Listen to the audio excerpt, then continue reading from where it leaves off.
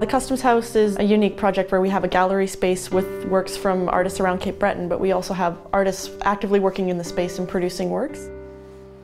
I work with primarily plant-based pigments and natural dyes. I do use local colors as well as sought-after colors from around the world, and I also specialize in shibori, which is the art of using geometric folds to create patterns and repeats on cloth.